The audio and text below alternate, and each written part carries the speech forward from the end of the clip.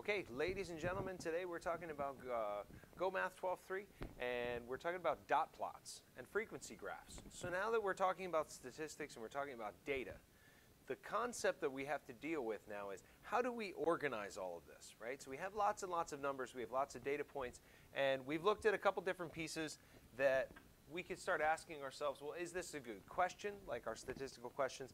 How do we make sense of all of this, right? Are we just taking a snapshot?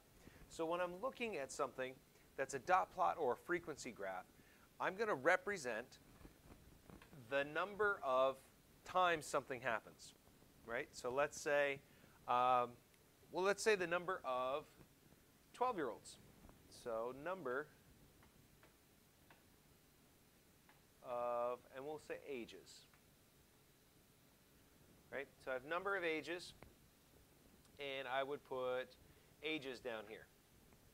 And let's say 10, 11, 12, 13. And so let's just look at 6th graders as an example. We may have a few 6th graders who are almost 13 or pretty close to 13. And we may have, I know of at least one that is 10, at least coming into this year, right? So let's say we span that out, and we want to know how often this type of thing occurs. So what is the frequency? So frequency, how often something occurs. So let's say we have one 10-year-old. We have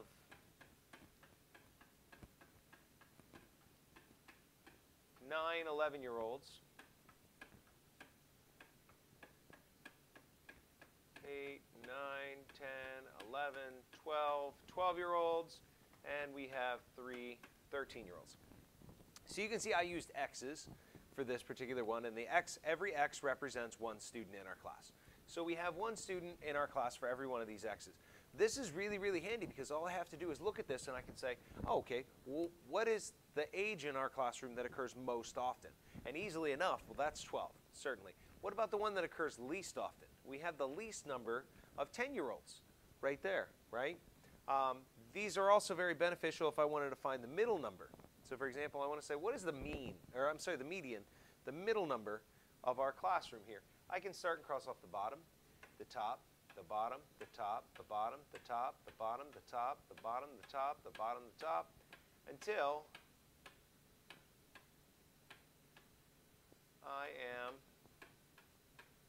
right there. There's our median, right? So this is just a quick, easy snapshot so I can see how often something occurs or what is its frequency. So let's go ahead and look in your books, right? Sometimes we will use dots, and sometimes we'll use X's.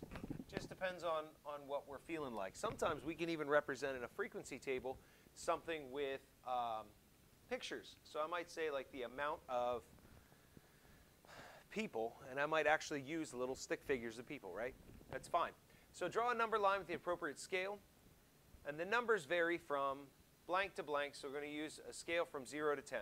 So for our case, the numbers in here will vary from 1 to 4. These are the numbers that we're talking about in your book itself, and I didn't grab my book to read this problem for you, but let's say I'm dealing with the frequency of something that happens dealing with numbers of 1 to 4, right? Maybe the amount of times that someone sneezes in a day. I don't know. It really doesn't matter what it is. So because they're 1 to 4, I'm going to, oh, distance walked in miles. I'm going to make a graph, a line chart, or a line graph of 0 to 10. Because it's not going to make sense to go 0 to 100 if I'm only dealing with the first 4 numbers, right? So I want to make something that's kind of appropriate. So I make it like that. And then as I go through and I track everybody, and I'm going to go ahead and just grab my book right here so I can read that problem for you. So reading through our problem of 12.3, it goes something like this. Dot plot. So we're talking about dot plots here. Dot plot is a frequency graph, and Hannah is training for a walkathon. The table shows the number of miles she walks each day. She has 1 day left in her training. How many miles is she most likely to walk on that day? So again, she's training, and we want to know how many miles she is most likely to walk. So most likely is probably the one that occurs most often. So most days when she goes out walking, what does she walk? and that's going to be what we're anticipating her walking the last day. So distance in miles walked. So the first one, she walked 1 mile, then maybe she walked 4 miles, then she walked 2 miles, then she walked 2 miles, then she walked 3 miles. So I put a dot for every day that we can calculate here. And then I lay them out in a nice orderly fashion, so now I can see. It doesn't really matter which comes first and which comes last. It's about the value, so I can see how often it occurs. So in this particular case, I have some other numbers that aren't really representing here. So I am going to put out my whole graph right here. Sorry, we'll keep the graph. And we'll say the numbers in your book. This is on page 661. 661. We have a 4, a 2, a 9, a 3, a 3, a 5, a 5. So I'm going to go through and just add dots according to the data that we have in here, right? So let me mark how big I want. Let's make it a small one. Let's see what that does. Make it small, make it maybe a little bigger. There we go. That's the perfect size right there. All right. So I take for every distance that I'm going to walk, I mark a dot. So let's start with 4,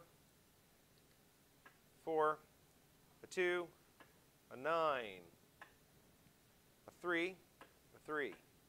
The next line is a 5, and a 1, a 6, and a 2.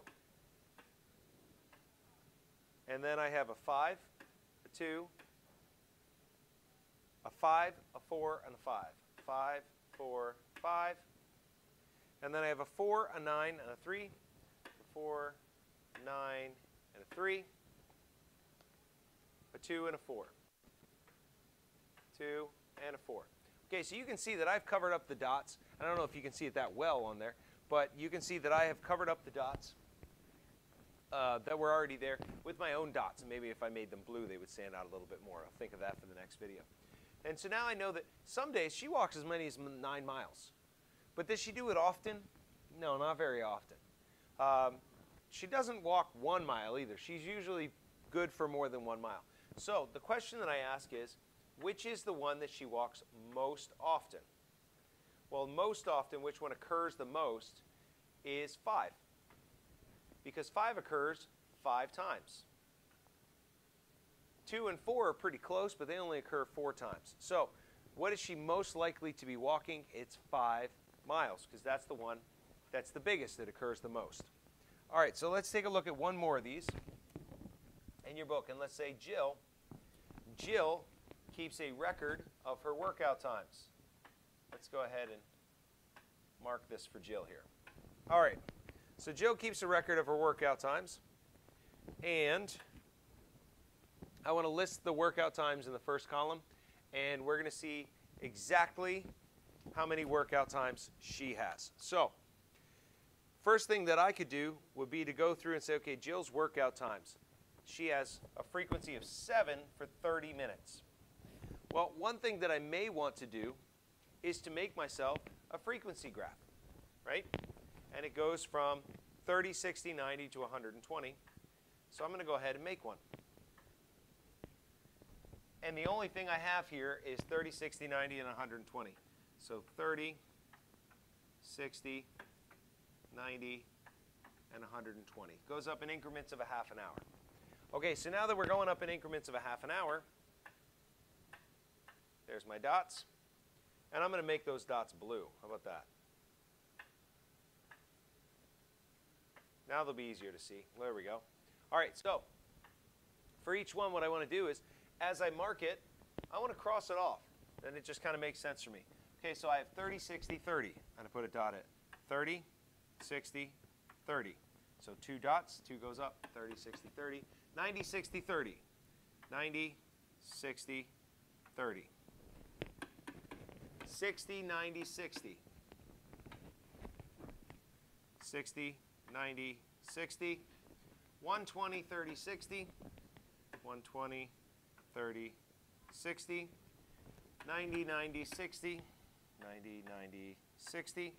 120, 60, 60. 120, 60, 60. 60, 30, 30. 60, 30, 30, and 120, 30, 120. So 120, 30, 120, 60, 120, 60, 60, 120, 60, and one last one is 120. Now I know I've accounted for every single one of those, right? So I've accounted for every one of my data points, and in doing so, let's get back to my writing utensil here, I can make myself a little frequency chart here. And this frequency chart just tells me how often, it's a summary of this. Obviously, when I look at this, I can see what is she most likely to work out, which does she work out most often? 60. 60 occurs all the time, right? 90 is least often. She's not a big fan of an hour and a half. So if I go to 30 minutes and I count them up and I have 1, 2, 3, 4, 5, 6, 7 dots, and I put 7 there. For 60, I count the dots. 1, 2, 3, 4, 5, 6, 7, 8, 9, 10, 11. And I would put 11 there. For 90, 1, 2, 3, 4. And 120, 1, 2, 3, 4, 5, 6. All right, so now I have a nice little table that's going to tell me how often something is likely to occur. All right, so working through today, the main concept that we have is we want to take a lot of data and we want to put it into something that we can measure, right? Something that we can organize and something that's really easy for us to look at and go, oh, I can see that. Every one of your data points becomes its own dot or its own X. And if you want to summarize them, you can summarize them in a nice frequency table here. But this gives us a really nice snapshot. So one thing to remember, that as you're creating this, make sure that every time you use a data point, you cross it out. And that way you don't miscount, you don't make a mistake. So take your time and do your best.